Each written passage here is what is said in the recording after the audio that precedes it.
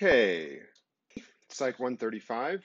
This is the lecture, the two lectures for the week of October 9th. I am here in Austin, Texas for the Human Factors and Ergonomics Society conference. And so I'm recording this lecture so you guys can watch it at home. All right, let's get going. So chapter 6 was all about memory, and it was all about encoding. So how do we get things into memory? And chapter 7 is about retention and retrieval. So how do you get information out of memory? When is memory retrieval successful? When is it not? And what are the reasons that lie behind that? So first, let's talk about forgetting. So there's the power law of forgetting, first identified by Ebbinghaus in his classic experiments, learning nonsense trigrams. I don't know that he necessarily identified that it was a power law, but he definitely provided data that supported this idea. So the power law of forgetting says that once you have an event, you forget most of what you're going to forget pretty quickly. And then what remains, what's remaining of the memory kind of lasts for a long time. So think about this like you just went and saw a movie. If your friend asked you about the movie the next day or in the next week, you'd be able to give them a lot of details about that movie. But as time went on, you'd remember the main points, kind of the main big takeaways from that movie. But if it had been a couple years since you'd seen that movie, you would have forgotten about a lot of the details. That's this idea of the power law of forgetting. If you look at the amount of information that's retained here on the y-axis, and on the x-axis we have time, what you see is that you lose a lot of information pretty quickly, and then the rate slows and you lose information a lot more slowly. And like the power law of learning, which would go the opposite direction. So since we're plotting amount retained, it would go kind of up and saturate that way. We're talking about the power law of forgetting. And in both of these cases, you could plot this data. What you do is you'd plot time on a log scale. And if you do that, you end up with this very nice straight line. And as I mentioned before, for whatever reason, scientists love straight lines. Makes us feel like we've figured things out. So it looks like forgetting decays as a function of the log of the amount of time that's passed. All right, now let's talk about interference. So interference is when something that you know before interferes with learning something new that you need to learn later, or something you learn later interferes with something you used to know.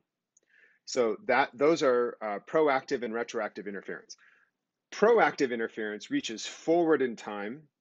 Retroactive interference reaches backwards in time. That's how you can remember these two things. So proactive interference is when something you learned earlier interferes with something you learned later. So let me give you an example. Let's say that you have a procedure for doing something at your job,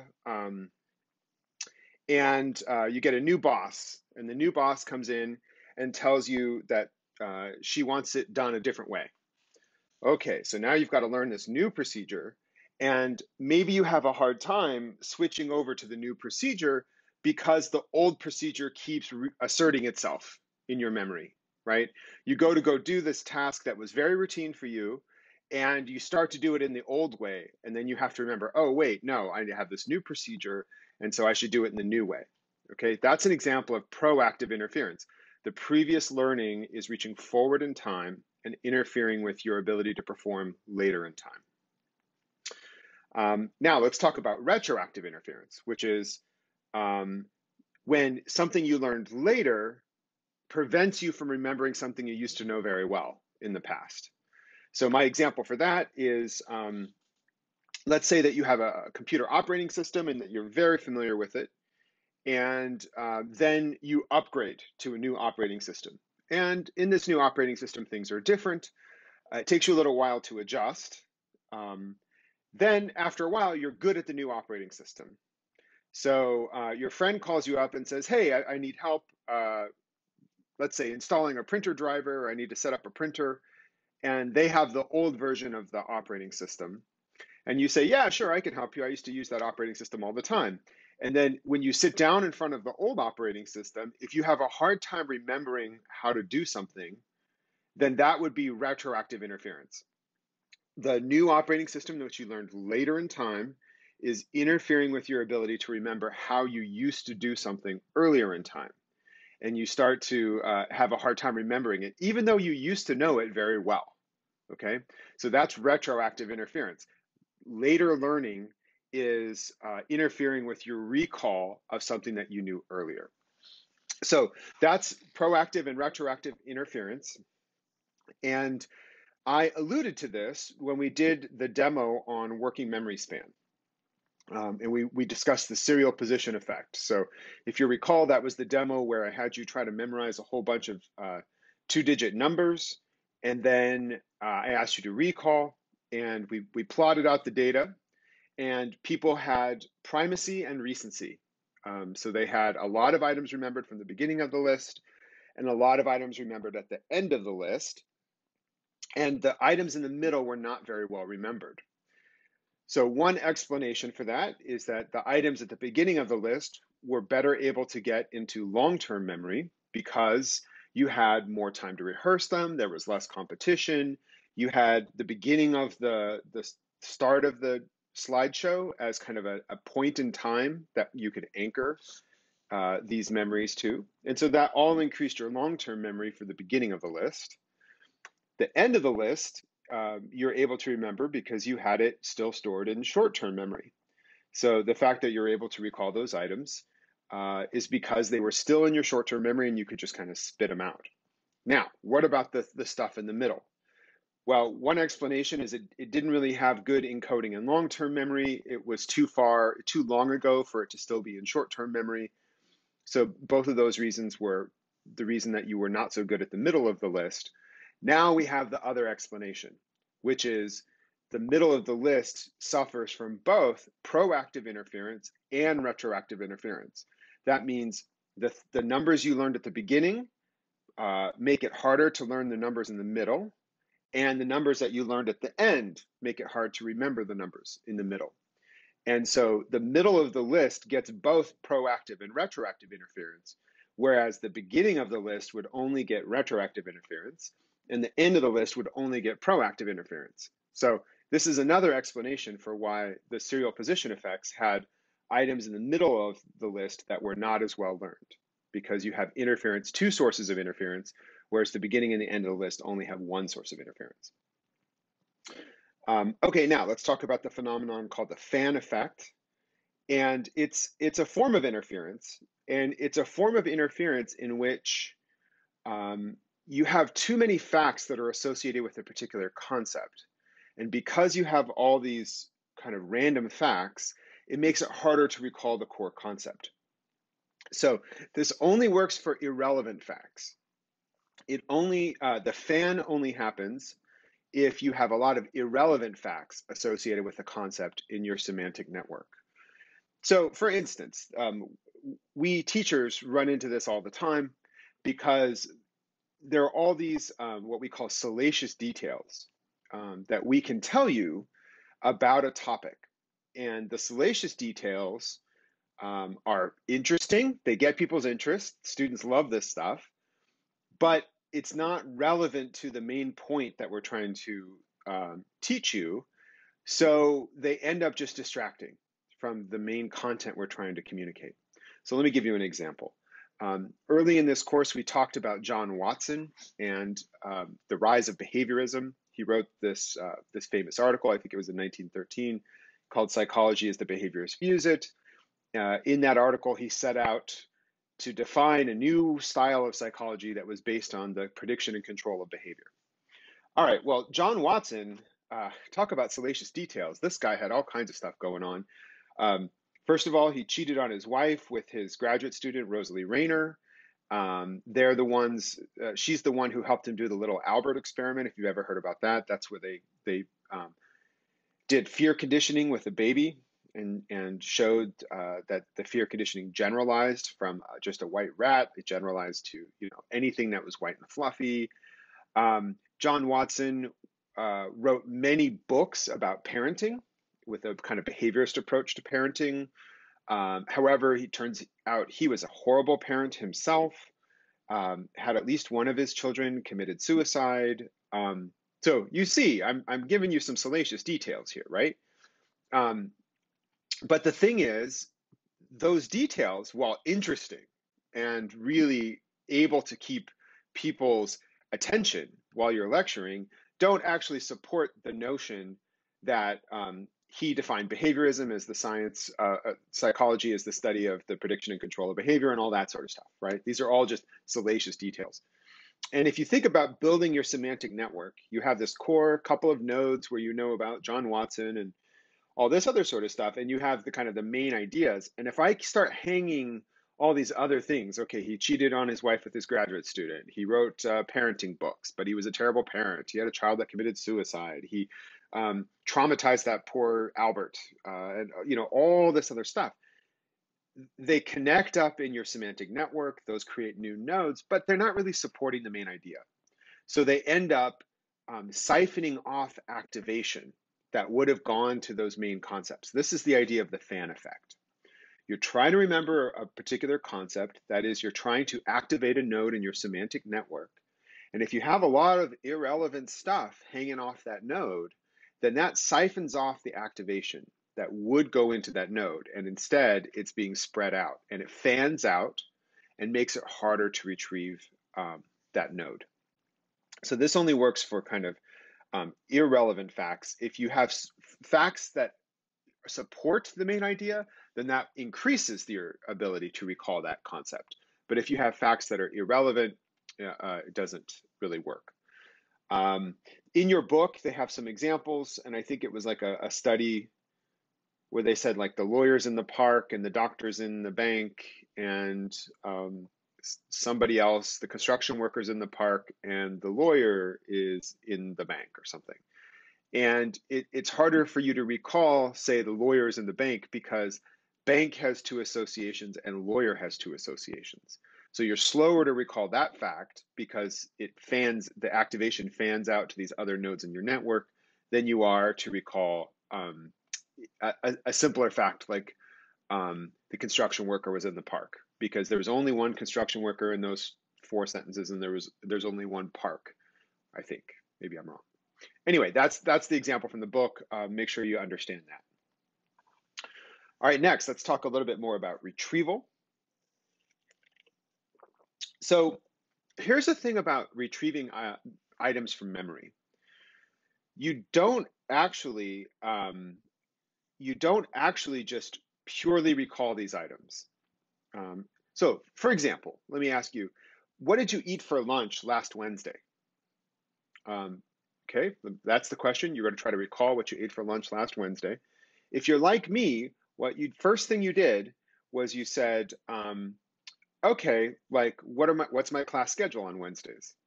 Where would I have been? What is my schedule on Wednesdays? Okay, that's a day I teach from 10:30 to 11:45 in my case. So after lunch on 11:45, that's about lunchtime. I probably either had a lunch I brought from home or went. And so I can use these clues to try to help recall this information. And that goes to show that we're not just doing a pure kind of accessing of the memory, we're doing a sort of problem solving when we retrieve information.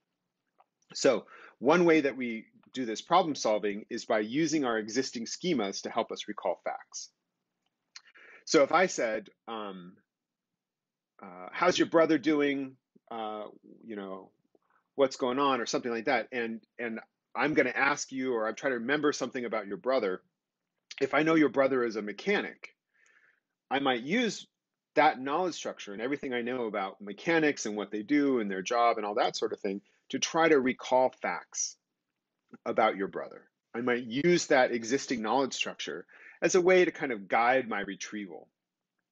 I'll give you another example. So imagine that you witness an event, you're an eyewitness to some sort of crime or something like that.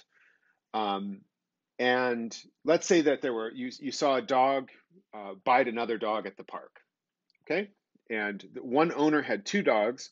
One was a pit bull, one was a lab, and they're accused of their dog biting another dog. Well, maybe it was actually the Labrador that bit the other dog.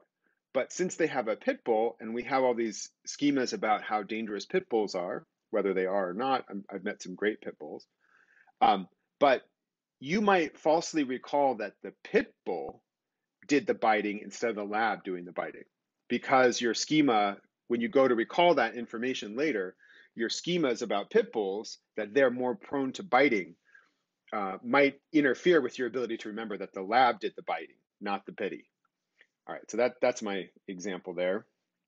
Um, and we also, at the time of encoding, we make inferences. And these inferences are really based on our schemas. So the whole message of schemas was that we have these structured knowledge representations. We're constantly making inferences based on the knowledge that we know about the world. That's the idea. And at the time of encoding, you tend to make um, inferences. You also make inferences at the time of recall, and it turns out that the inferences you make at the time of recall um, are more influential than the inferences you might make at the time of encoding. So, for example, let's say that you're walking down the street, you look at your neighbor's house, and you see somebody you don't recognize standing kind of right in front of their door. You kind of glance over and you see that person, and then you think that's weird, and then you look back, and at this point, the person has the door open and they're walking in your friend's house, and they shut the door. All right. Um, you might you saw them in front of the door, in front of the lock, then you saw them walking in, and if it turns out later your friend's house was robbed, they might say, "Did you notice anything weird?" At that time, you might remember this incident, and you might infer that that person picked the lock. You say, "I saw somebody picking your lock." Well, you didn't actually. You saw somebody standing in front of the door, and then you saw them walking inside. But since you're later on influenced by the fact that your friend's house was robbed, that might activate thoughts and schemas about how house robberies go. And you might infer that you saw the person picking the lock when in fact you didn't actually see them pick the lock, right? So that's an example of an inference being made at the time of recall rather than at the time of encoding. Okay, so next let's talk about plausible retrieval. This is my symbol here, plausible from Mythbusters, and golden retriever here. So that's your plausible retrieval. And you tend to recall plausible facts as well as facts that you actually studied. So think back to the example with the ants ate the sweet jelly in the kitchen on the table, and that whole example. You're developing a proposition network about this little story about the ants and the jelly in the kitchen, and you might recall plausible facts um, as well as the facts that you initially studied. So in that demo, you had a hard time recognizing the particular phrase that you saw, but you remembered the kind of concept. So that's like that. That's kind of how you're doing this kind of plausible recall.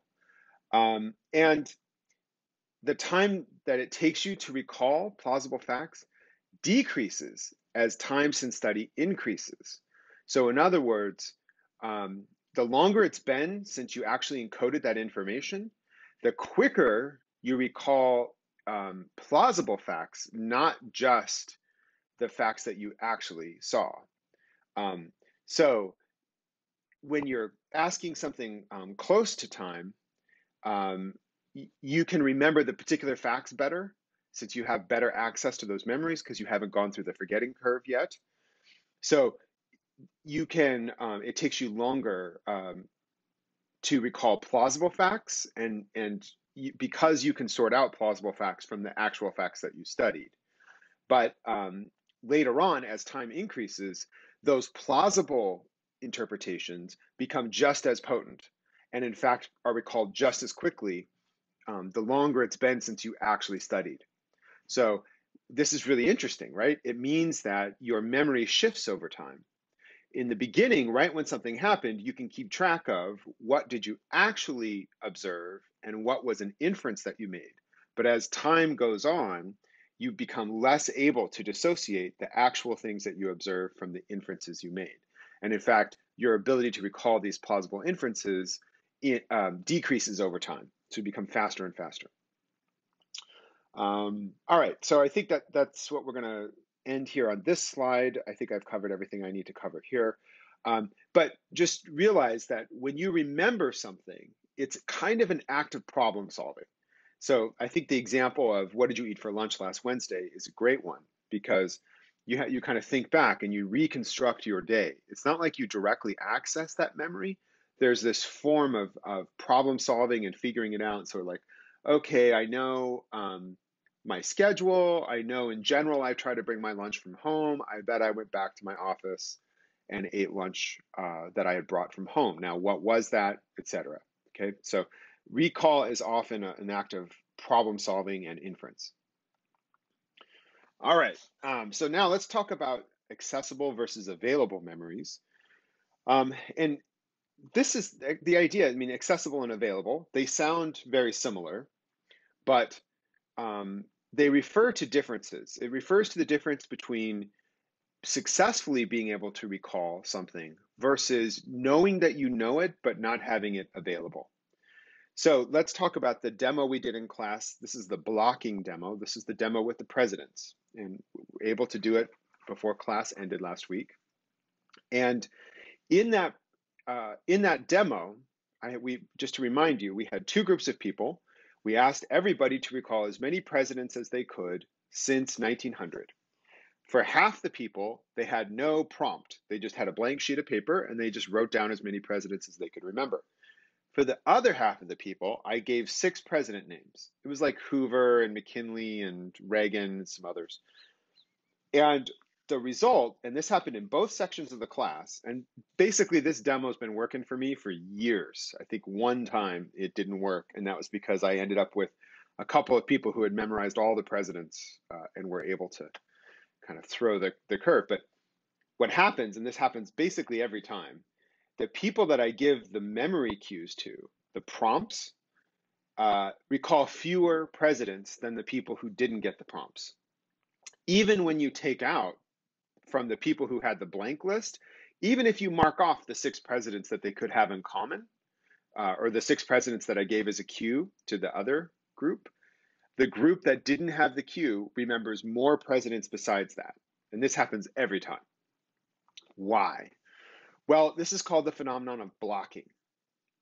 When you're trying to remember something, you end up with, if you have certain items that are highly retrievable, for instance, the president names on the list that I provided half the class, those seem to, when you go to remember something, those highly available items just keep coming out when you're trying to retrieve over and over, and they block your ability to recall some of these less available items. In terms of your semantic network, we basically primed a bunch of these nodes to be active, and they kept being recalled instead of being able to go and get other things instead. So that's the idea of blocking. And I think I mentioned this is why if you're trying to recall something or you're asking somebody a question, hey, what was the name of that person we met yesterday? Just pause and let them recall it. Don't start throwing names at them to see if they recognize the name. So don't say, was it Bob? Was it Joe? Was it Bill? Was it Jim? That'll just block them from being able to retrieve the actual memory, because you're artificially priming other memories or other concepts, and those might accidentally block the retrieval for what you're trying to remember. So next is the tip of the tongue phenomenon, and this is a very interesting phenomenon. You've probably all experienced it. It's when you know a fact, but you have a hard time accessing it at that moment.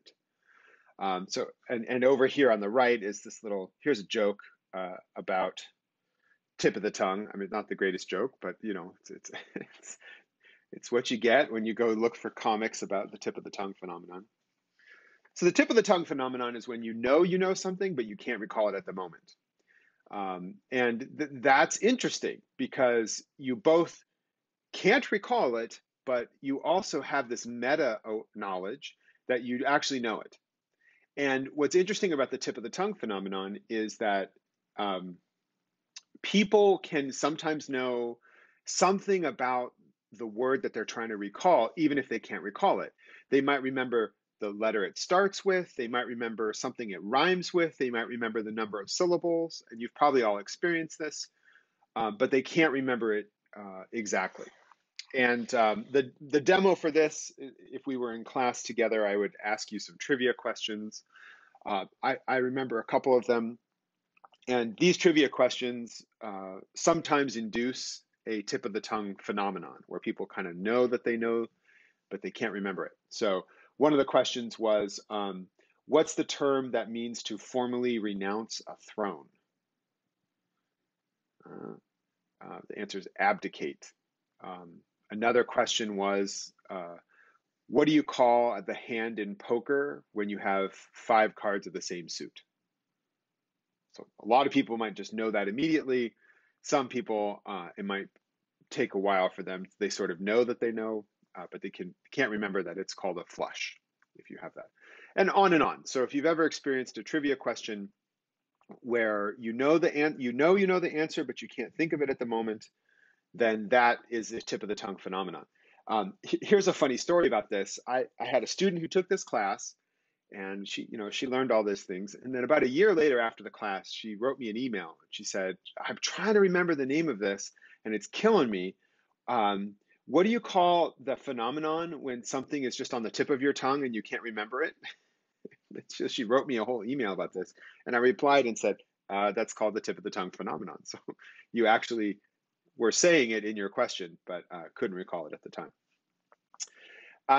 Okay, and so the tip of the tongue phenomenon represents the difference between recognition versus recall. So recognition is when you see something and then you see that you can tell it's the correct answer. You know it when you see it. Recall is the ability to actually generate the correct answer. And so if you're in the tip of the tongue phenomenon and you have that kind of itchy state in your brain that kind of feels like it's sort of a weird feeling to not be able to recall something. If you happen to see the word written or if somebody says it, you'll recognize it immediately. But obviously, you couldn't recall it at the time. In terms of tests, a multiple choice test is a recognition test. So I give you a question. Hey, what's the name of this term? And then I list 4 or 5 terms, A, B, C, D, E. And you have to just recognize the correct term. That's as opposed to, say, a fill in the blank test or a short answer test, which would be a recall test. And in that case, you've got to actually recall the information and generate the answer. And in general, recall is harder than recognition. Recognition is easier because you don't actually have to complete the retrieval of the information. You just have to sort of see it there and recognize it as being there. And this brings us to the next distinction that we'll talk about in memory, which is the distinction between remembering versus knowing. And the difference, they sound like the same thing, right? Remembering and knowing, but they have a particular connotation in memory research. Remembering implies an episodic memory, that you remember the thing happening, you know it happened, you recall the event, and you recall the circumstances, where you were, who you were with, what time of day, the other aspects of context that were along with the encoding of the event. That is what it means when we say remembering. So that is like an episodic memory tied to a particular event. Knowing, on the other hand, is you know the fact, but you don't remember when or where you learned it. So in other words, the knowledge is there, but the context, the contextual information, the episodic information is not present in a knowing memory. So you might ask somebody, so they know that they report some fact, and you say, do you remember that or do you know it? And what you mean is, do you remember learning that or seeing that? Do you have the episodic contextual memory to it?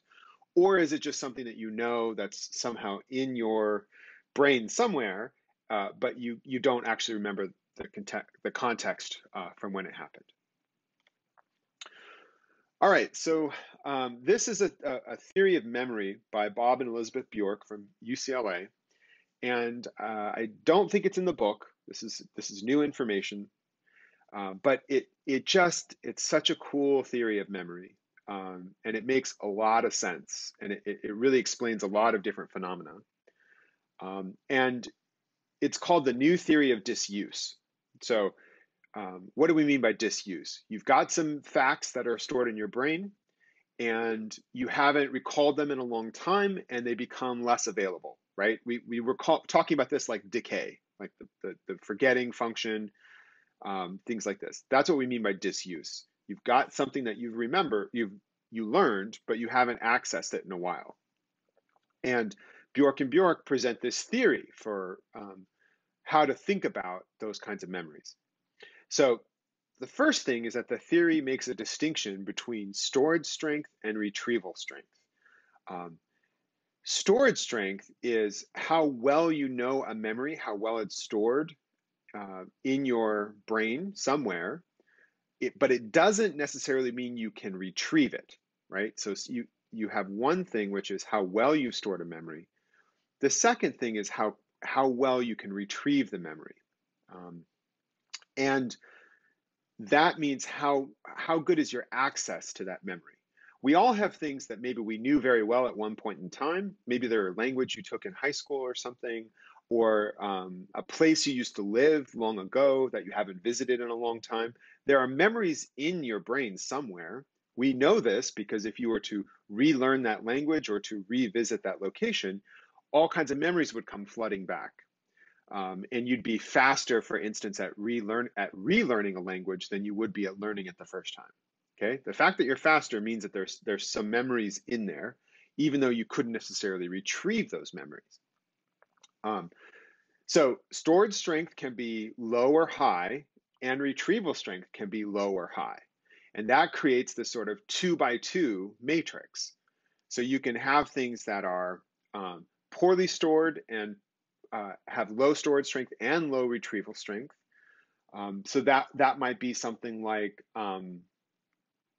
you arrive at a new building and you're going to go visit somebody's office, and the receptionist says, "Okay, it's down there and to the right," and you kind of walk in and you go down several hallways and you get to the office. And then when you're done with the meeting, you've got to walk out and you can't remember how you got there. Okay, so that's something that has poor storage strength and poor retrieval strength. You just encoded the memory, it's not very well encoded, and you've only accessed it once. Now, what about something that has poor storage strength but high retrieval strength? That might be something like the hotel room you stay at for a few days. So, for instance, I'm at a hotel in Austin and I'm in room 313. So all I need to know while I'm here is where to get out of the elevator and how to get to my room. 2 weeks from now, I'm not going to remember that I was in room 313. Actually, the fact that I'm saying it now in a lecture might mean that I do, but just take the general example. You don't tend to remember the hotel rooms that you stayed in. You kind of have some memory of what they look like or whatever, but if I asked you what was the room number, you don't know it. Yet every time you were staying at that hotel, you could go back and find your room. So that's an example of something you didn't store very deeply, but you used. So the retrieval strength was high, but the storage strength was low. Okay, now let's do another quadrant. So let's say you have, let's see, high storage strength, but low retrieval strength. Okay, so these are memories that you used to know very well. Maybe they were the names of your friends and your friends' parents when you were in grade school. And if these are people you haven't seen in a long time, then you may not be able to recall. If I asked you to recall their names, you would not be able to do it because your retrieval strength is low, even though those facts are stored somewhere in your brain. However, if you met up with a friend and you got together and you started reminiscing and provided cues to each other, like, "Oh yeah, I remember that weird kid who used to eat the glue every day in class or whatever. He's now a lawyer." These kinds of conversations that you have. That will jog your memory and provide some retrieval, cues, and then that can help overcome your lack of retrieval strength. And then you'll find out that, oh my gosh, I have all these memories stored that I just wasn't able to access. Another example is when people maybe lived in another state or another country and they left their hometown and they only returned like 30 years later or something. In that case, they end up with all these memories coming flooding back because the memories were in there. You just couldn't retrieve them because the retrieval strength was low. But the memories were stored very strongly. It's just that once you go back into the environment, you have all these contextual cues to retrieval, which we'll talk about in a few minutes. We're going to talk about contextual cueing for retrieval. That helps increase the retrieval strength, and then you're able to pull out all these memories that were always in there. They were always stored very well, but you weren't able to access them. And then finally, the final quadrant are things that are high storage strength and high retrieval strength. These are facts and things that you know because you use them all the time. So the class, your name is very well stored and highly retrievable. Another example is for those of us professors who teach the same classes every semester. Man, I know my cognitive psychology material really well. I know perception material very, very well because I am studying it. It's like taking the same class, 8 semesters in a row or something, 20 semesters in a row. I know this stuff very well because I have a chance to, I've stored it very well. It's in there. I've studied it, and then I forget about it for about a semester, and then it comes up again, and I retrieve this information. So the fact that I've allowed there to be some kind of forgetting, and then I go back and retrieve that memory, that makes it even stronger. That increases your storage strength.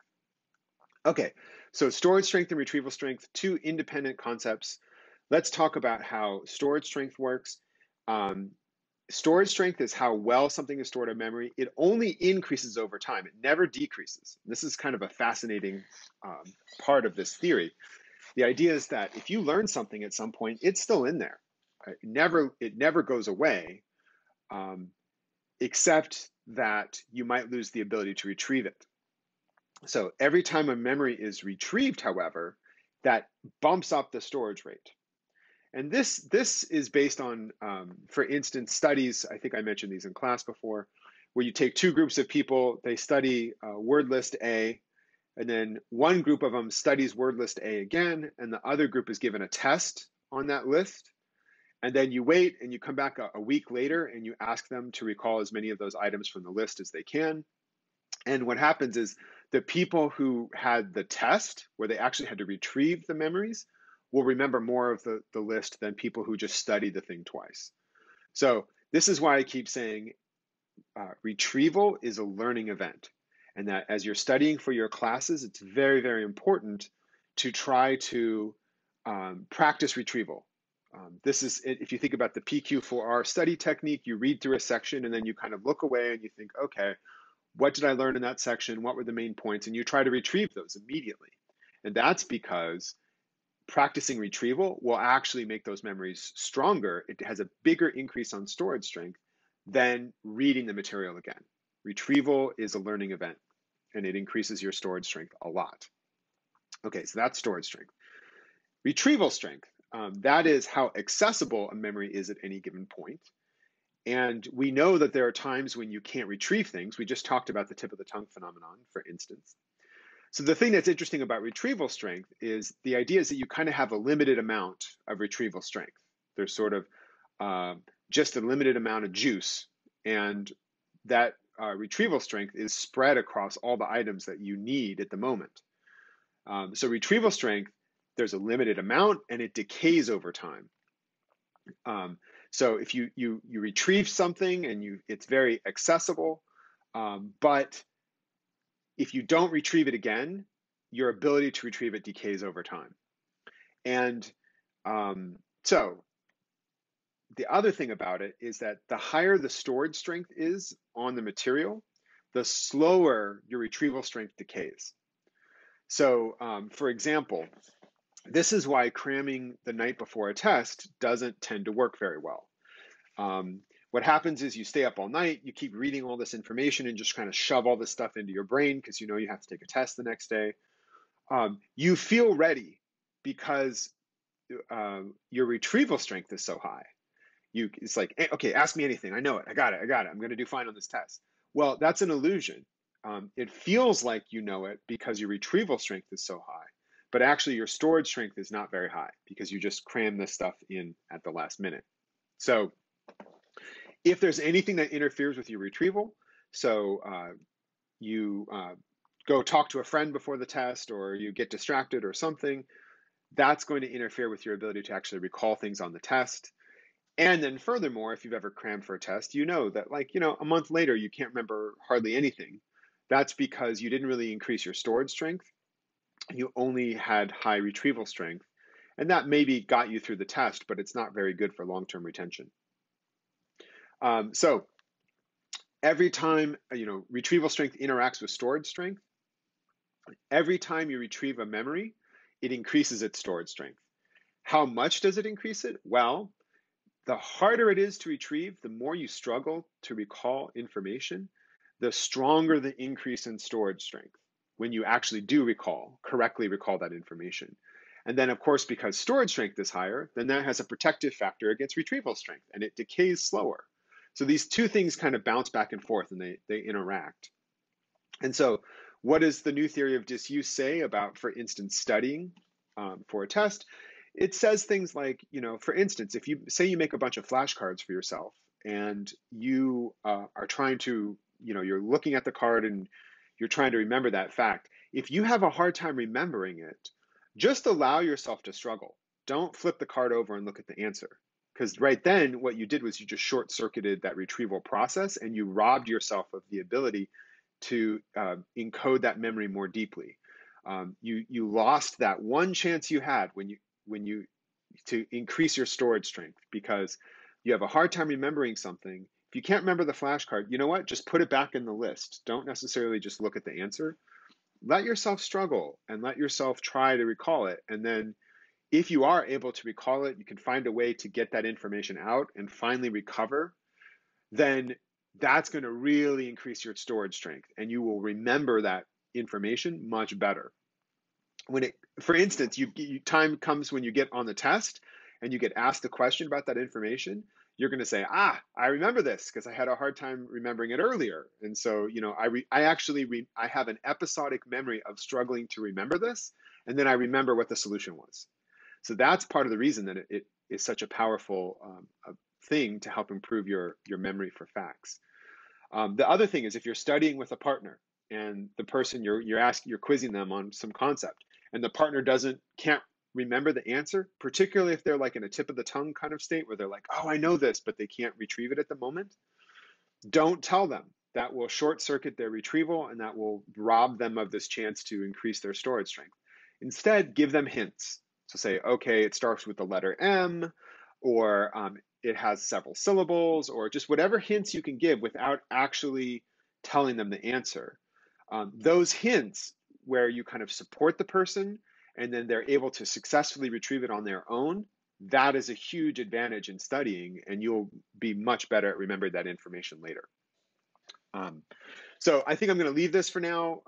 Think about these concepts and think about how they work together, and then we can always talk about them on Tuesday. All right, next, eyewitness testimony. I've been teasing this out for a little while and saying that we're going to talk about some of these implications. So first of all, I'd like you to go watch these videos. Okay, so watch these two videos I have linked here. I'm not going to play them right now because then I'm recording a video inside the video and it probably will be terrible resolution and all that. So go ahead and pause this video, go watch those videos, and then come back. And I'm going to have a sip of coffee while you do that. Okay, so Elizabeth Loftus has been working for a long time. She's a professor, and I think she's at the University of Washington. And she's been showing that it's pretty relatively easy to create false memories in people. and that this can have a big effect in the legal system. So one of the greatest examples is, so down here, you see this graph right here. This is the first experiment I'm going to talk about. This is Loftus and Palmer, 1974. Not me, not nobody related to me, another Palmer. And what happened in this study was they had a video of a car accident. And so if you were a participant in this study, you'd come in, you'd watch this video of a car accident. So that means everybody saw the same event and it was exactly the same, which is important. And then after the video's over, I would ask you, okay, describe the event as it happened in your own words. And so you would say everything that happened. So at that point, by the way, you're retrieving that memory, which means, as we learned before, that memory is labile. It's open and being able to be changed. Remember the rat studies with the electroconvulsive shock and all that? Okay. So you recall that memory, and then the experimenter is going to ask you a question. You say, well, how fast do you think the car was going when it, and then they're going to use different words, when it collided, let's see, when it contacted the other car, when it hit the other car, when it bumped the other car, when it collided with the other car, when it smashed the other car. So different descriptor words for these different things, right? So different verbs depending, and some going from contacted, which is like, oh, they just barely touched each other, to smashed has this implication. And what you can see is people gave a higher estimate for the speed the car was going depending on the word that was used, the verb that was used to describe the event. Going from about 32 miles per hour all the way up to about 41 miles per hour. So this is amazing because everybody watched the same video. But if somebody questions you about that video later, or they question you about an event, then the terms that they use can actually reach in and affect your memory of the event such that you will estimate the speed to be higher. So if I'm a lawyer and if my client had a car that was hit by your client's car, I'm going to interview that witness on the stand and I say, how fast do you think you were going when you smashed into my client's car? Now, if I'm the lawyer from the other side, I'm going to say, how fast were you going when you contacted my client's car, right? So if you're a smart lawyer, you're going to use one word or the other to try to subtly bias the information that's being reported. So that's the graph down here from experiment 1. In experiment 2, they followed up with this study and they did the same thing. So participants watched the video of the car accident. They asked them to describe the event in their own words. And then they asked the question, how fast were the cars going when they either said hit or smashed. Okay, so how fast were they going when they hit each other? How fast were they going when they smashed each other? And again, this influenced the people's estimates of the speed. But then what they did, which is really brilliant, and this is the difference between experiment 1 and experiment 2, was they sent the people away and then they called them back into the lab a week later. All right, so this is kind of like you witnessed an event and you're going back to the police station to report what you saw. And they asked participants to describe everything that they saw. And they asked them in particular, was there any broken glass? And what happened was that subjects who were in the smash condition thought they had seen broken glass from the car more often than subjects who were in the hit condition. And in fact, there was no broken glass in the video, which is fascinating. So everybody watched the same video, and then you ask them how fast were they going when they smashed together. Then I send you off for a week. And because I introduced that word smashed, it gets reconsolidated into that memory. And then you come back into the lab and I say, okay, tell me about the accident that you saw. And was there any glass? Well, you've now incorporated the idea of smashed into that memory. It gets reconsolidated, gets put away. A week later, you come back out, you open it up, we retrieve that. We undergo plausible retrieval. That means our schemas influence how we witness things and we remember things. And so that smashed verb is in your schema now. And so then you say, yeah, there was some glass, because smashed implies that glass broke. But in fact, they did not see any glass. So that's an example of how subjects in that condition had their memory changed. They had a false memory implanted of having seen glass when they never actually saw glass. The other classic study that Loftus developed, the classic technique, is called the lost in the shopping mall technique. And that's this second video here. And you in that, you see that guy getting interviewed. And what happens is, in this kind of study, they recruit people. They tell them, we're going to do this study of super long-term memory. So we're going to ask you about memories from your childhood. And so what they do is they get information, they contact your family, they ask your family, hey, tell us some questions, tell us some stories from your childhood. And the family will write back, and they'll say, oh yeah, at their 5th birthday party, we hired a clown, and the clown was awesome, and the kids really liked it. And there was another time that we went to the Grand Canyon, and we rode the burros down the Grand Canyon to the bottom of the Grand Canyon. Okay, and that was a big event that happened when they were 8. And so you get these actual memories, and you get all these details. So you bring somebody into the lab, and you say, okay, we've talked to your family. They've given us some memories. We know the details from your family members. We're going to see how many details you can recall. And so you say, okay, remember that time when you had a birthday party and there was a clown? Can you tell me about that? So, okay, yeah. So I'll recall that. I'll tell you all about everything I can remember from that birthday party. Then they'll say, remember the trip to the Grand Canyon? Can you tell me what you did at the Grand Canyon? You say, oh yeah, we rode the burros down to the bottom of the Grand Canyon. You tell them all about that. Then they'll say, do you remember the time when you were 6 years old and you got lost in the shopping mall? I say, boy, I don't really remember. And so you ask them questions kind of in an interview style to quote unquote jog their memory. So say, do you remember you were lost? They called their name over the loudspeaker. This older gentleman found you and took you to the desk. And you say, boy, gosh, I don't really remember that. But you're in a very suggestible state, because given that you just heard 2 memories, which are true and that you remembered, and they've been talking to your family, you're suggestible, and you think, boy, gosh, I somehow I forgot this shopping mall incident. So they ask you about that, and then they send you away for a week or 2, and then they bring you back, and they say, okay, now tell us as much as you can remember about the birthday party with the pony.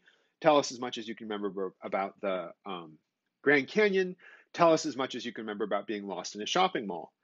And at this point, because a couple of weeks have passed, people will recall being lost in the shopping mall as if it's a real memory.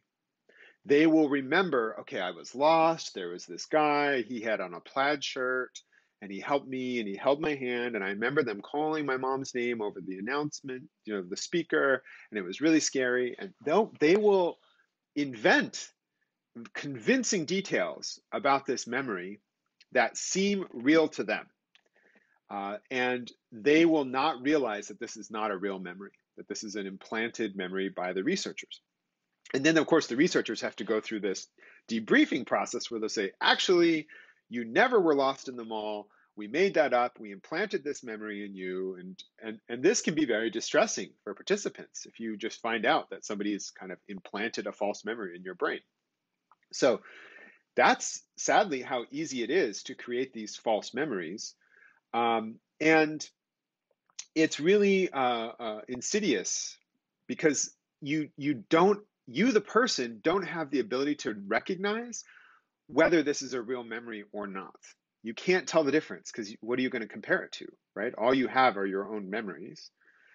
And so let's talk about how this might affect somebody who's an eyewitness to a crime. And let's go on to say how somebody might be falsely accused of a crime that they never committed. It goes something like this. Let's say that you happen to be in a store, maybe you work at the store, and it was robbed at gunpoint. Somebody comes in, they point a gun at your face, and they rob the store. First of all, if somebody points a gun in your face, there's something called weapon focus, where you look at that gun, you don't look at the person, because you're very concerned that that gun's going to go off. So all of your attention, first of all, goes to the gun, not to the person's face. So people have a hard time remembering faces if they've been in that situation. But we don't even have to assume that. We can imagine you even got to look at the person's face. So what happens is they rob the store, they go away. Um, at some point, a detective will come to the store and interview you. Maybe they found a suspect. Maybe they've got somebody and they think they're the person who robbed the store. So what's going to happen is a police detective is going to come to you. They're going to ask you to look at a photo lineup. So they'll open up a file folder and there'll be 6 mugshots there of people. And you're supposed to look at those and say, of the 6, can you find the guy that robbed the store? So for the sake of argument, let's imagine that they got the wrong guy. Okay, so they got the wrong guy. His photo's in that lineup. And let's also imagine, for the sake of argument, that you pick, out of those 6, you pick the guy, because he probably looks somewhat like the guy who actually did it. You pick the guy who they have picked up. So now, from the police detective's perspective and from your perspective, they had a suspect. They gave you a choice of 6 faces. You picked the one that they thought it was going to be. All right. So they're pretty sure they have the right guy at this point, even though it's the wrong guy. And I also point out that maybe there's a 1 in 6 chance that you pick the guy that happened to have in custody. So maybe 5 out of 6 times this doesn't happen, but it could happen 1/6 of the time. And it might even be more than 1/6 because they probably pick somebody who looks pretty close to the description that you gave when the crime was reported. So now you've seen this mugshot, and you've seen the mugshot more recently than you saw the actual crime, and you are focused on the weapon during the crime. So what happens when you try to recall that memory of the incident? That memory becomes labile. You see the picture of the mugshot, you pick that mugshot, and then the detective's like, yes, that's the guy that we have in custody. Now I want you to come down and I want you to do an in-person lineup. Well, what memory of the face are you going to be relying on? What you're relying on is the most recent thing you've seen, which is the mugshot. And at this point, you're much less under stress. You're not under weapon focus. You have a much better encoding of that face when you're looking at the mugshot than when you saw the actual crime happen. So there's a certain amount of retroactive interference where the newer memory of the mugshot goes in and replaces your memory of what the person looked like during the crime. Okay, so you follow? So now you go into the police station and they have all these people in person standing up, and you look behind a one-way mirror and you see the guy whose mugshot you just saw, and he's not going to look exactly like the mugshot because now you're seeing him in person. It's a little bit different, but it's going to be close enough, and you're going to say that's the guy because you're going to have a very strong feeling of recognition because now your memory of the original event has been replaced by this mugshot. So now you pick him out, and they're like, look, she did it again. She found the guy again. This is a good witness. And so now this person's new identity, their new face, has now replaced the original face of the original criminal. And you've got this innocent person who you're convinced has done this crime. So then, 6 months to a year go by. Now you're in court. You get called up as a witness, and they say, is the person who committed that crime here in the room? And you say, yes, it's the defendant over there. And you point at them in a dramatic fashion. And then, okay, yeah, eyewitness saw it, and maybe this person doesn't have a great alibi, and next thing you know, they're convicted. And you don't know the difference. You are utterly convinced that you got the right person. But in fact, you may not have. In fact, this might be a false memory because post-event information comes in and changes the way that you see things. Think about the bumped, hit, and collided study. You think you saw glass. There never was glass. You think you saw this person do the robbery. They didn't actually do the robbery. So that's how these false memories can happen. And it's really kind of scary. So I keep saying that, you don't know if it's a false memory or not. And the question is, can we tell? Is there anything that we can tell whether something is a false memory or not? And the answer is maybe. So if you do neuroimaging of somebody's brain when they're potentially remembering a false memory, you can see a distinction in the processing. So let me tell you how these studies go. I'm going to read you a list of words, and imagine that this was like one of the word studies that we've done where you have to memorize these words and then recall them. So here are the words that you're supposed to remember: thread, pin, eye, sewing, sharp, point, prick, thimble, haystack, thorn, hurt, injection, syringe, cloth, and knitting. Okay, so if I said, all right, recall, and you guys wrote these down, you might remember some of these. You might also falsely remember that you heard the word needle. But in fact, I never actually said the word needle. I just said like 10 or 12 words that are highly associated with the word needle. So thinking about your semantic network, I've activated all the nodes around needle, and we know there's spreading activation. So the concept of needle might get activated above threshold, even though you never actually heard it. And if you wrote down a list of words, you might falsely recall that you heard needle, even though you didn't actually hear it. All right, so that's the paradigm here. Those are called high associates of the word needle. And I can ask you, so listen to these words, I put your in a scanner, I'm monitoring your brain, and I say, did you hear the word sewing? And that, yes, you did, that's true. You might say, yes, I heard that. I say, did you hear the word needle? And you might falsely say, yeah, I heard that word. Or I might say, did you hear the word door? And you'll say, no, I didn't hear it. No, there was no door. Well, if we look at activation in the brain, if you look at the hippocampus, which we've learned is very involved with memory consolidation, it does not show any difference in activity between the true and the false words. That is, between hearing sewing versus hearing needle. Sewing was a word you actually heard, needle was one you didn't. The hippocampus doesn't show any difference between those words. However, the parahippocampus, which is closer to the temporal lobe, which is where your auditory perception is, that does show a difference between the words that you actually heard and these other ones. So let's see, the parahippocampus is more associated with sensory regions, and it did not show elevated activity for false statement. It did not show elevated activity for hearing the word needle. So that might be the way to distinguish between a real memory and a false memory, is by concentrating on the sensory qualities of how it sounded when you heard that word, if I was reading these words aloud, or how it looked like, the kind of orthographic properties of the word. If you try to remember the sensory experience of the memory, that can help you to distinguish between a true memory and a false memory, at least according to the imaging data. All right, contextual effects on memory. First of all, the idea of context has many, many forms.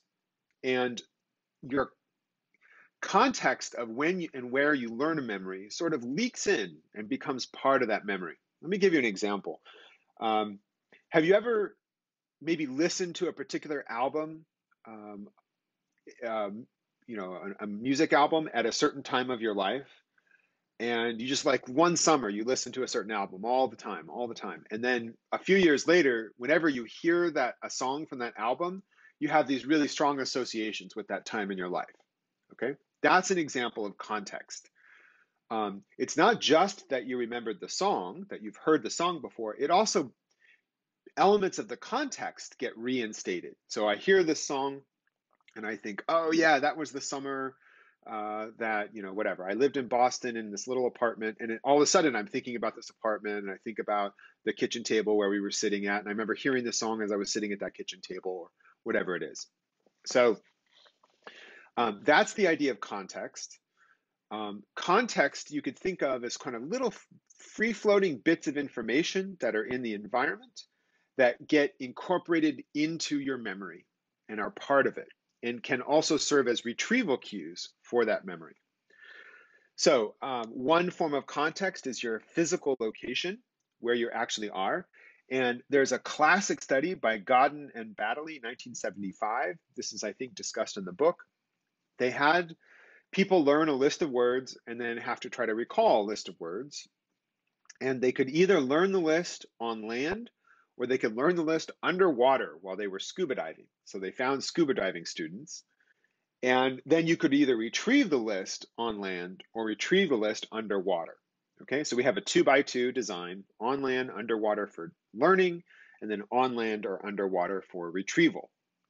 And what they found was, if you retrieved in the context that matched where you learned, you tend to remember things better. So if you studied the list underwater, you remembered more items if you recalled the list underwater. And if you studied the list on land, you recalled more items if you recalled the list on land. And this is really interesting. It shows that if there's a match between your environment and where you encoded, then that turns out to be the best for recall. And this also, interestingly, has some pretty important implications for how we train people to deal with, for instance, scuba emergencies. Like if your oxygen tank, runs out or gets clogged or something, you probably want to be instructing people in the water about how to deal with these emergencies, not in a classroom on land, because they're going to be better able to remember it if they learned it in the water and then they're having to recall it in the water than if they learned it on land and they have to try to recall it in the water. Another form of context is the time of day. So, for instance, if you took a class at a certain time of day, for instance, say you're in a class that meets in the afternoon, and you go to this class all semester in the afternoon, and then it comes to final exam period, and now you have to take an exam at 8 in the morning. Even though you've been in the same physical location, you're in the same classroom, the fact that you're taking an exam at 8 a.m. instead of, for instance, 2 p.m. when you're used to thinking about that will cause you to have poor retrieval because you don't have the time of day as a context that you can help recall it. Another form of context is your physiological or emotional state. So, for instance, physiological could be anything. It could be your level of inebriation. So I know people who, for instance, play bar games like pool or darts, and they normally play these while they're drinking beer. And if they try to play sober, they're not as good as they are, for instance, throwing darts or something, if they've had a couple of beers. And there's actually a psychological explanation for this, which is that your physical state, whether you're tired or you're a little drunk or whatever else it is encoded as part of your context when you encode memories. And if you match that context during retrieval, you're going to do better than if you don't have that context matched during retrieval. Same thing with emotional state. So maybe you were really angry or something, and oh no, I got a better example, much better example. People who are depressed, who feel sad, have a hard time thinking of anything except for sad memories because their emotional state is such a powerful context, and you're better able to recall things from the same context. So this is actually a really big barrier to being depressed.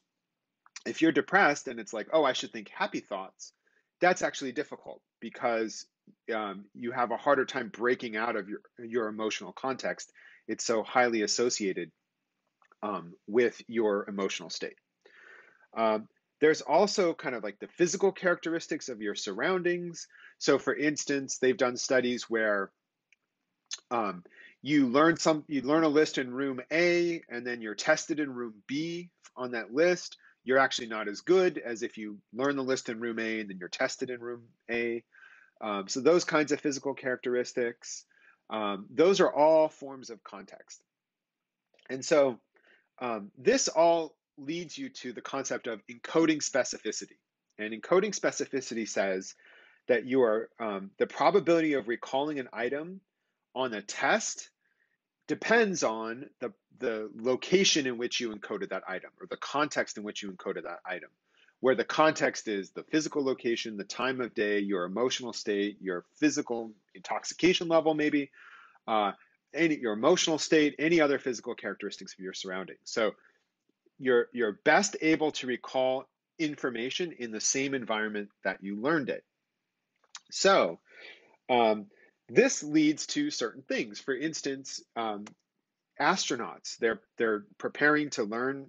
They're trying to learn how to repair a satellite or something like that. What they do is in Houston, NASA has this gigantic pool that they can use. They do things underwater and that can simulate weightlessness. They get the kind of the balance right between the number of weights they put on you and the number of uh, how much floatiness your spacesuit has while you're underwater, and they get it so you feel weightless. And so people can practice what it's like simulating a space environment. So the idea is that when they're actually in outer space, they'll be better at making the repairs to the satellite. So the principle of encoding specificity says that if you were to try to study, for instance, for this midterm, um, so I don't know if you're in the 10:30 a.m. class or the 1:30 p.m. class, but encoding specificity would say, okay, if you're going to study for a test, you should go into this classroom at 10:30. So we meet on Tuesdays and Thursdays. So Monday, Wednesday, and Friday, you want to come into this class at 10:30 or 1:30. You want to sit in the exact desk that you're going to sit at. You want to wear the same clothes that you're wearing when you're going to take the test. You want to use the same pencil. You want to, if you get nervous before a test, you want to try to simulate nervousness. So maybe you like go run up and down the stairs a little bit to get your heart rate up. Maybe you drink a bunch of shots of espresso to kind of make you a little bit jumpy. And you want to try to simulate as closely as possible the conditions of the test when you study for the test. That's what encoding specificity says. And in fact, that leads to the best recall. But you're probably sitting there at home listening to this video going, that sounds crazy. There's no way I could possibly do that. I can't replicate the time. I can't do that. There's probably other classes in that classroom, excuse me, at 10:30 and 1:30, and I'm not going to be able to get in there. And you're correct. It's very, very particular set of circumstances to be able to have that high level of encoding specificity. So what's the second best thing you could do?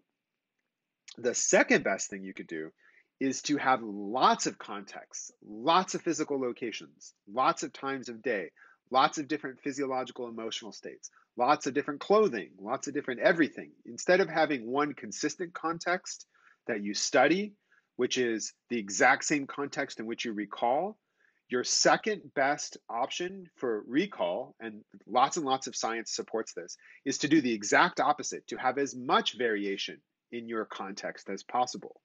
So what should you do? You should study at home. You should study at the library. You should go to a coffee shop. You should go to a park. You should study inside and outside and in the morning and in the evening and different clothes and all different physiological states and everything else. Vary your context as much as possible. And the reason that that works best is because you're going to practice recalling this information, because part of what happens when you study is you're doing your good study techniques and you're trying to recall and not just encode. You're going to practice recalling all this information in lots of different contexts, and you're going to develop the meta skill of being able to recall that information in any context. Does that make sense? So you develop that skill. So then when you go into a classroom to take that test in a different time of day, like at 8 a.m. or whatever, you're like, no problem. I think about this material at home, at school, in the library, at a coffee shop, at a, wherever I'm studying, at my friend's house. I study in lots of different places. I recall this information in lots of different places. It's not a big deal for me to go into another classroom at another time of day and recall that information there. Okay, so that's actually the best thing you can do, which is to widely vary the contexts in which you study. And part of the reason for that is there's two things. One is, I've mentioned one, which is you develop the skill of being able to take that knowledge with you wherever you go across lots of contexts. And you can't develop that skill unless you vary context during study. The second thing is those various contexts can serve as a retrieval cue. So you can think like, oh yeah, all right, wait, I remember studying this chapter. I was at the Starbucks that day, so I can I can perform mental reinstatement. So I can think, okay, where was I sitting at that Starbucks? What did it look like? I can try to mentally reinstate the context, and then that can help serve as a retrieval cue during the test. And so if everything is like, so you always study at home at your desk, then reinstating context doesn't help that much. It doesn't really um, distinguish the particular episode of studying versus any other episode that you study. However, if you study in lots of different places, lots of different times, and you can remember, oh yeah, I learned this at a particular location, then you can mentally reinstate that context, and you won't have as much competition for recalling that information as you would if you only studied in one place. And this is a really important point, because if you read a book on study habits, the very first thing they tell you is study at the same time every day, always at your desk, right? And that's terrible advice from a memory perspective, unless you're going to take the test at your desk at home at that time, but you're probably not. You're probably going to go into school and take the test at school, or you're going to do it somewhere else. The best thing you could do is study at lots of different times and lots of different contexts. But why is this? So why is the study habits book telling you to do that? Well, they're just trying to get you to study on a regular basis. They're trying to get you to make it part of your routine, part of your schedule. And I agree that studying should just be a routine thing that you do. You're in school. You're supposed to spend, about as much time outside of class as you do in class studying. I'm just adding in the extra thing of, don't sit in the same place. Maybe sometimes study at your desk, maybe sometimes study on the couch, maybe at your friend's house, at a coffee shop, or wherever, at the park, the library, different places around campus, different classrooms, whenever you can. Just study in lots and lots of different contexts, and that will teach you the meta skill of being able to take your knowledge to any new context, and it will also give you lots and lots of cues that you can access through mental reinstatement. All right, so that's what I have to say about encoding specificity. Let's talk about transfer appropriate processing. So transfer appropriate processing means practice the way you're going to be tested. And I've already been alluding to this a little bit. So I said, for instance, you've got flashcards and you look at one. And so say they're a flashcard with like the term on one side and the definition on the other, one of those kinds of flashcards. And you read the definition, and then you know the term, it's like on the tip of your tongue and you can't remember it. Allow yourself to struggle to recall that information, and ideally you'll be successful. You'll say, oh yeah, it'll finally come to you and you'll remember that term. The reason that works so well for learning is because that's how you're going to do on the test. That's what's going to happen on the test. You're not going to be able to flip over the card and see what the correct answer is. It's a test. So you want to do transfer appropriate processing. Practice struggling to retrieve the information so that when you actually do have to retrieve the information and you do have to struggle, you've practiced that. You've practiced what it's like to persevere through an inability to remember something, and you've worked on that skill. That's transfer appropriate processing, because that's how things are going to be on the test. You're not going to be able to flip over the card and look at the answer. Let me give you another example. This is a study that involved like one of these beanbag toss things, like you see here, where you have a beanbag. It's kind of like cornhole, if you know that game, and you toss the beanbag into the target. So they had two conditions in this study.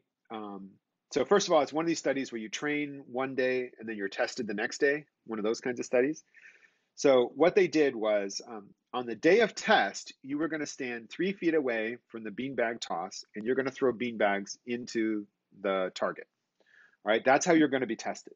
So on the first day, one group of people practiced 30, they got 30 practice throws from 3 feet away. Okay, so they practiced 30 times from 3 feet away. The other group practiced 10 times from 2 feet away, 10 times from 3 feet away, and 10 times from 4 feet away.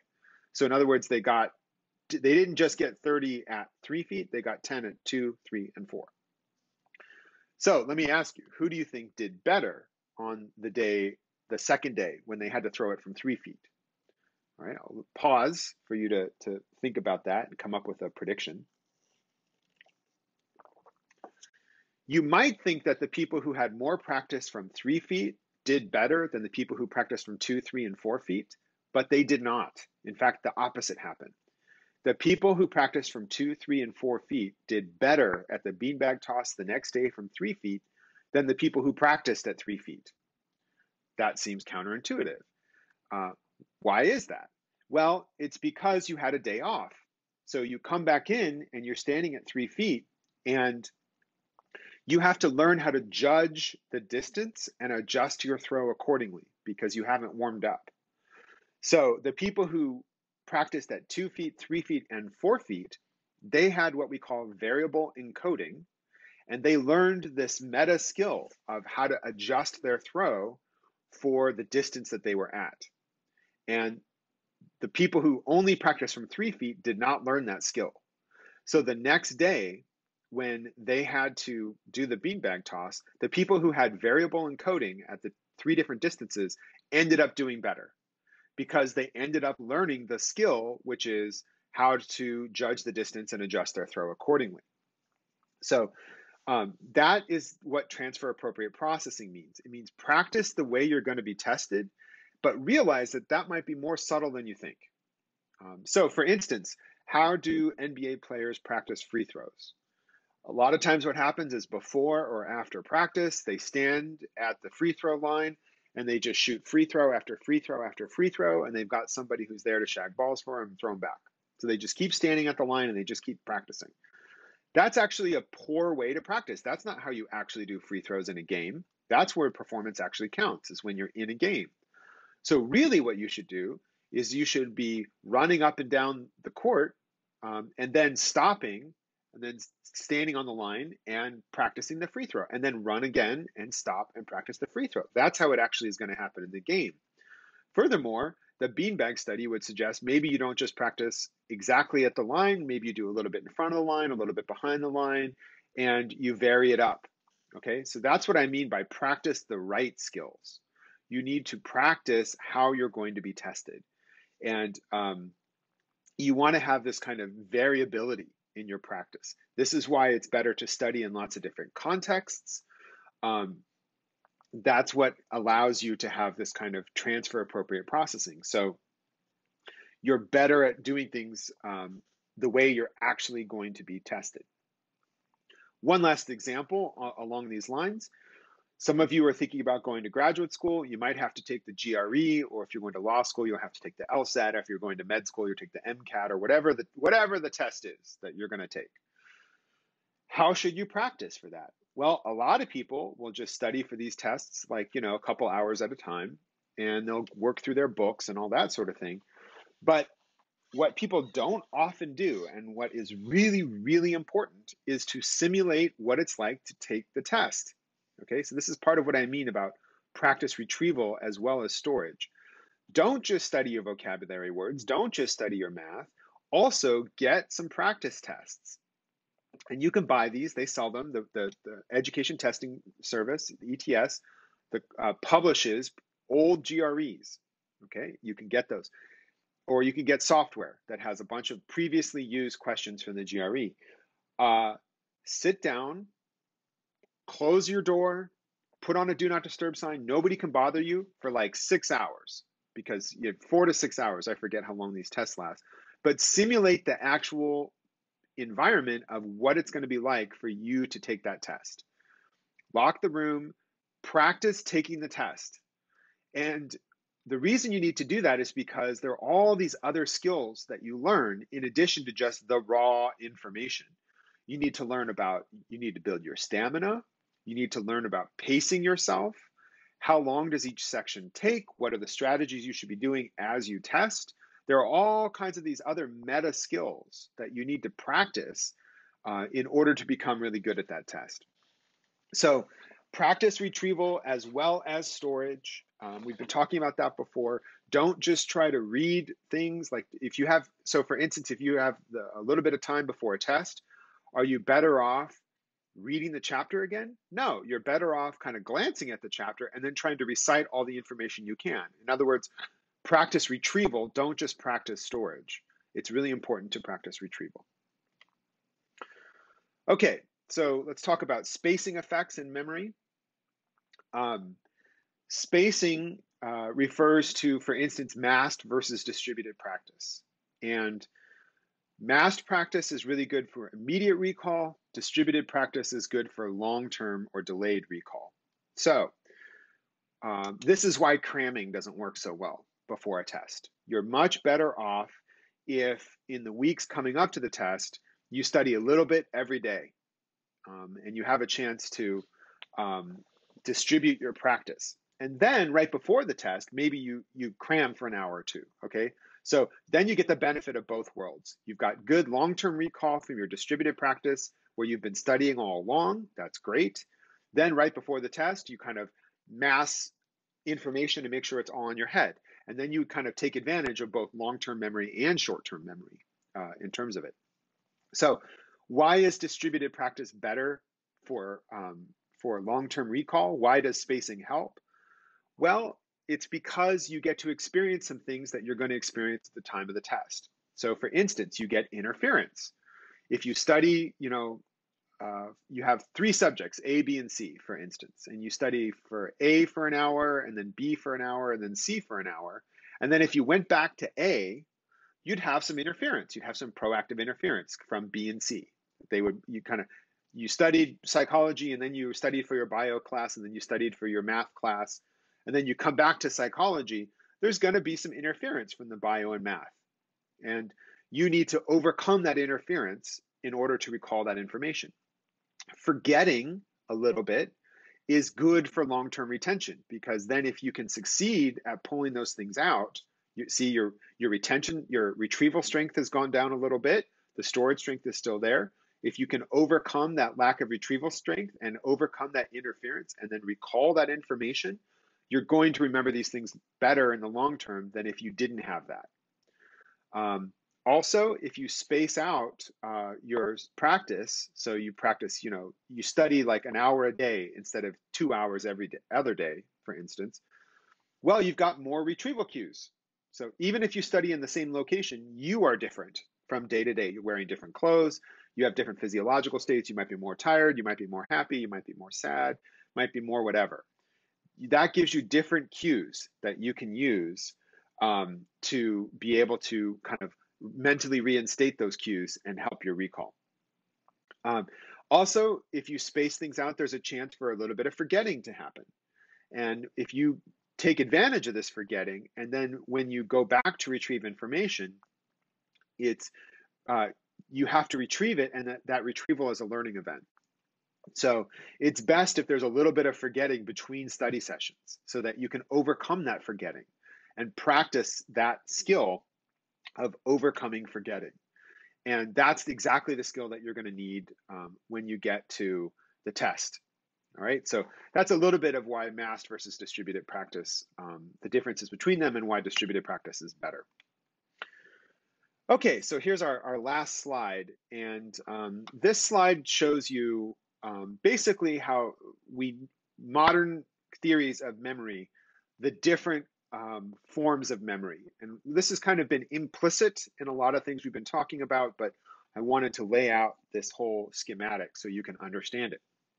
So first of all, in terms of long-term memory, the major distinction is between explicit or declarative memories and implicit or non-declarative memories. So you see that here. So declarative memories, they're the kinds of things you can say out loud, whereas implicit memories are the kinds of things you cannot say out loud.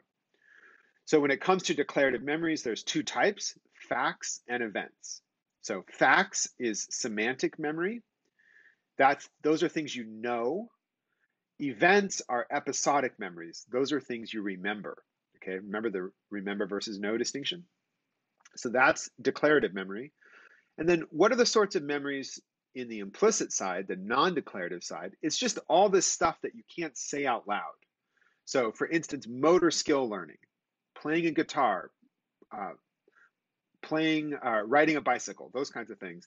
Those are not very easily declared. They're not easy to say out loud. So let me give you an example. I'm going to ask you a question, and you just try to think of the first thing that comes to mind, okay? Imagine you're riding a bicycle, and the bicycle starts to fall over to the right. You start leaning to the right. Which way do you turn the handlebars, to the right or to the left? Okay, answer as quick as possible. Turns out that now think about like pantomime this. You're riding along, the bike starts to fall to the right. You turn the wheel to the right. That helps bring you back up. A lot of people will say that if you're riding and you're falling to the right, you turn the wheel to the left because they think in their heads that that's how you would counteract leaning to the right is by turning to the left. But in fact, that makes things worse. However, if I put you on a bicycle and you started leaning to the right, you would know exactly what to do. The point here I'm trying to make is the skill might be in your brain somewhere. You would know exactly that you had to turn the handlebar to the right in order to come back up, but it may not be the kind of thing that you can declare out loud. In fact, a lot of things that we know very well, you have to almost observe yourself doing them to if somebody asks you how you're doing it. So one example is if you're really good on a computer and you do stuff all the time, somebody's like, "Hey, how do you change the print size of the page?" And it's like, "Oh man, I can't tell you. I just kind of know where to click." So what you might do is get on your own computer, click, and then observe yourself as you do it, and then report out what you're observing. Okay, that's kind of how implicit memories work. So priming is a form of implicit memory. When advertisers get their ads into your brain, that is a form of implicit memory. You can't necessarily state how it's changing the activation in your semantic network, but it is, and that is a form of implicit learning. Skills and habits we talked about. Simple classical conditioning, so like the fear conditioning in those rats that we talked about, and non-associative learning, so things like habituation and sensitization. These are all forms of implicit memory, and they are non-declarative. So thinking back to earlier, we had our discussion about HM, the very famous patient who had his hip bilaterally, he had his hippocampi removed bilaterally and some of his temporal lobe.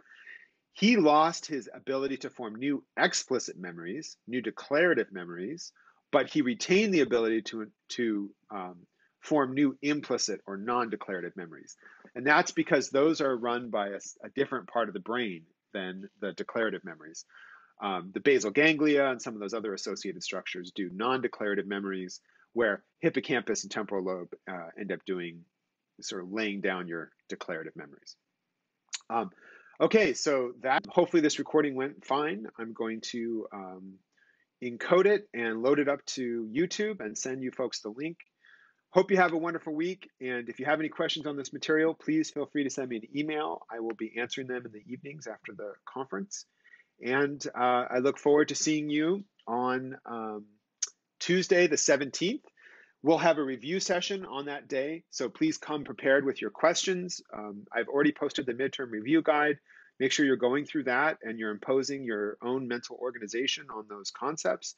And please come to class on Tuesday. We'll talk about any questions you have from the Chapter 7 lecture.